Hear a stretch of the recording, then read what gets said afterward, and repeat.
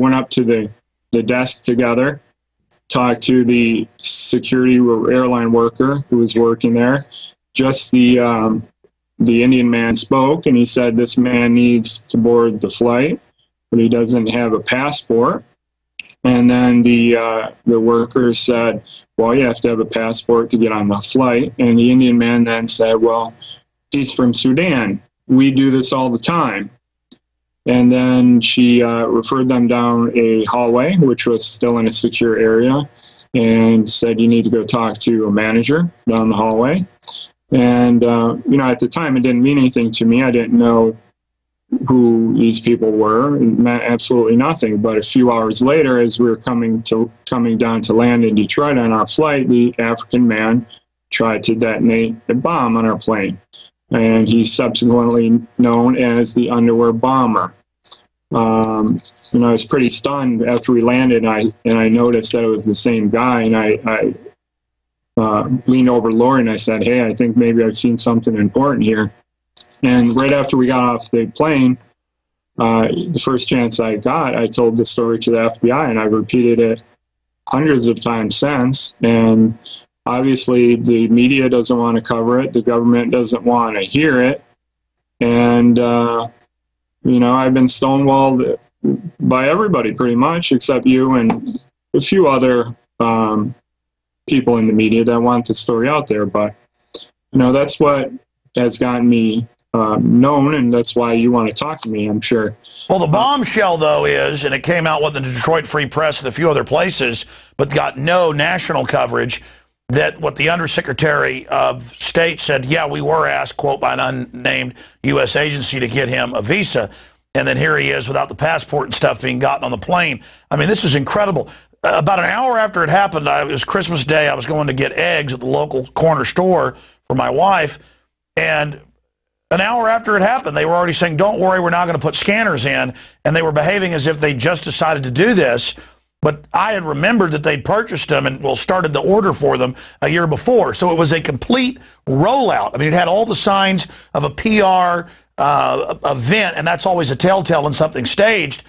And then more and more began to come out, and then others described him as looking disheveled. I think you described him as kind of out of it. And so many times, it now turns out Anwar al-Awlaki, Fox News, AP, Reuters all report, #3 in al-Qaeda, the underwear bomber that you had a visit with a little pop in his pants or whatever it was you and others saw and heard.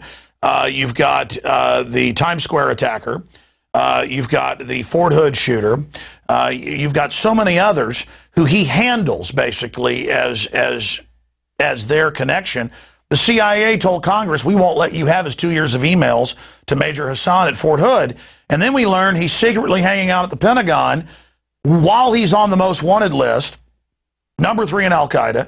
And now, just last week, the State Department won't release under national security their records of the supposed #3 of al-Qaeda. I mean, at a certain point, Kurt, this is getting a little too obvious. And I know you like, as a lawyer and as an American, to, you know, just stick to the facts, man, like the guys from Dragnet. But at a certain point, I mean, this is as staged as a $3 bill when the handler of this guy who supposedly almost killed you and your wife is being handled by a guy hanging out secretly with the Secretary of the Army. What's your view on that? Well, you know, Alex, I've been on your show, I think, 4 or 5 times now, but the first 2 or 3 times I came on, I wasn't drawing these conclusions yet. I'm sure your listeners remember when I was on, and, you know, I wanted to stick to the facts and have the case build up to where I actually believed what you're saying, that this was an intentional government plot. And at some point, there became enough evidence where I firmly agree with you that this was definitely a stage plot by the U.S. government. And I think any of your listeners that are having doubts to that, I think the best evidence of that is to go on the internet and Google Patrick Kennedy underwear bomber testimony and watch the video of the Undersecretary of the State Department, Patrick Kennedy, as he squirms in his testimony at Congress, trying every which way to not admit that this was an intentional plot. I think it's very telling.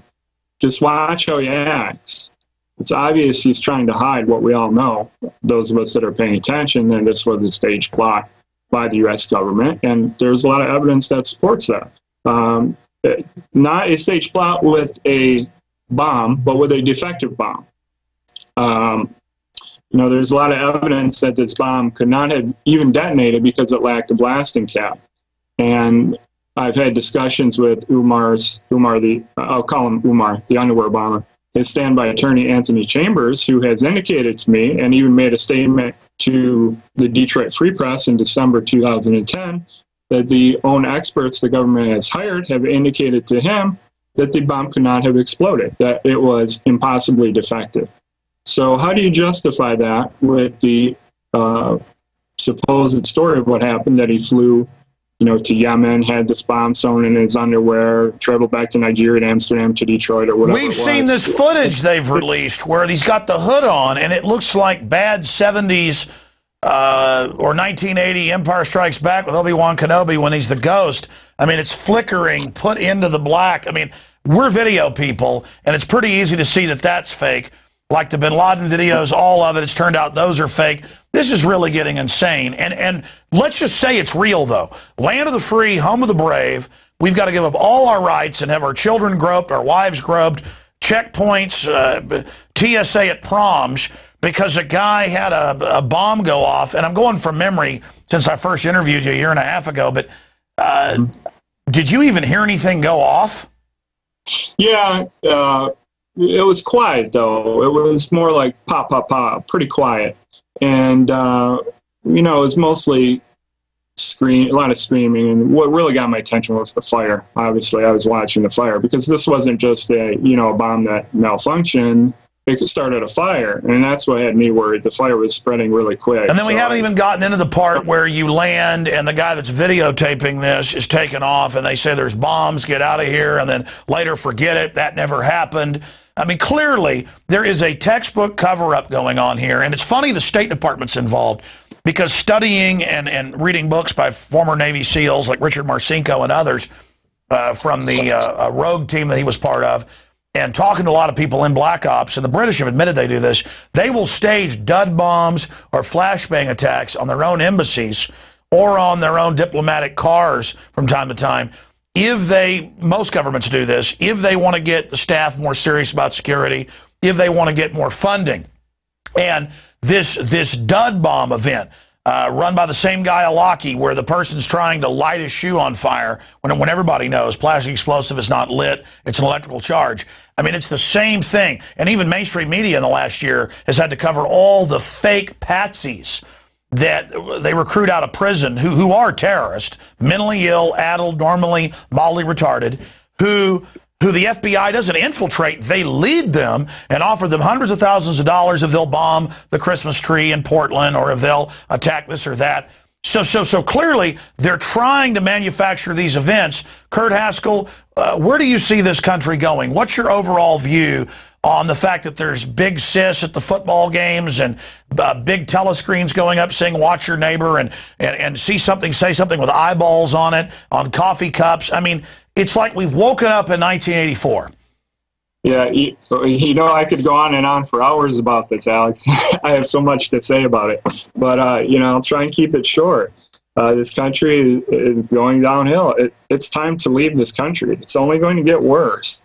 Voting's not going to make it better. Those of you that are holding out for Ron Paul to win the presidency, forget it. It's not going to make a difference even if he wins.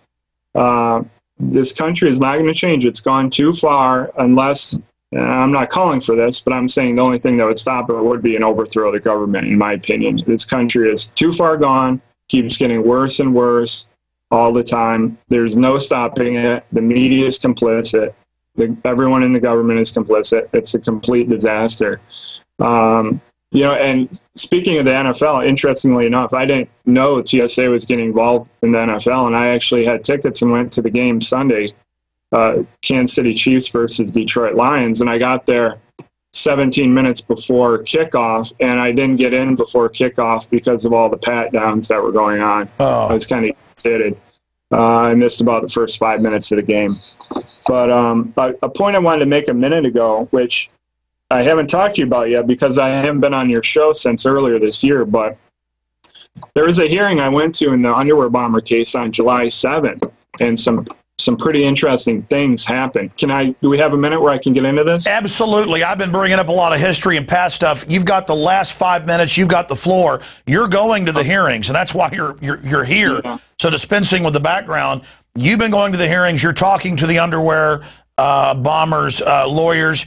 So you're giving us breaking inside info that the national media is not covering. So, Kurt, you've got the floor. Tell us all about it. Yeah, I figured that out. I started going to hearings, and then I would read the press reports about the hearings, and they would be totally different than what I would see at the actual hearing. And one of them was on July 7th. It was a hearing. This hearing was scheduled because the standby attorney, Umar's standby attorney, asked to delay the trial. And he asked to delay the trial because he said he was just before, and this would have been in June, so we're talking 18, 19 months after the bombing. He was just given a great deal, what he called the most significant evidence of the case. And he asked for some additional time to go through it and hire experts and to delay the trial, which is set for a few days from now, starting October 4th. But he then went on to describe the evidence he was just given. And I think it's pretty interesting. If you think about what my theory on the case is, that an undercover agent from the U.S. government gave Umar an intentionally defective bomb and escorted him through security. That's what really happened here. So keep that in mind with what the evidence was that he was given at the last minute. A copy of Umar's passport. He was given a disc containing a chemical analysis of the bomb. Airport security video and audio. 4 discs of DNA analysis. I'm not really sure of what, but that's what he said. And then the last one was a witness statement from I'll go over this slow because it's kind of confusing, a Dutch non-law enforcement citizen, government profiler, who talked to Umar during the time in question. So what I make out of this, Dutch, okay, non-law enforcement, okay, government profiler, kind of weird, who could this be? Psychologist. During the time in question. I think this is the sharp-dressed man, and I think the sharp-dressed man was a person at the airport in Amsterdam to have an additional level of security, that being a security interview of some sort after you go through, metal detectors. That's Israeli style, isn't it? Yeah. So I'll repeat that again. Dutch, okay. Non-law enforcement, okay. He's not law enforcement, he's a profiler. Government profiler, okay. Who talked to Umar during the time in question. Okay. So Chambers is being dumped at the last minute, this statement from this guy, along with a passport, airport security video and audio, and a chemical analysis of the bomb. Now, why was all this evidence withheld for 18 or 19 months? To give him the least amount of time to go through it and hire experts to testify at trial over this evidence. Wait, I've got to go back, though. This is so bombshell, because this is what you said originally. Only sometimes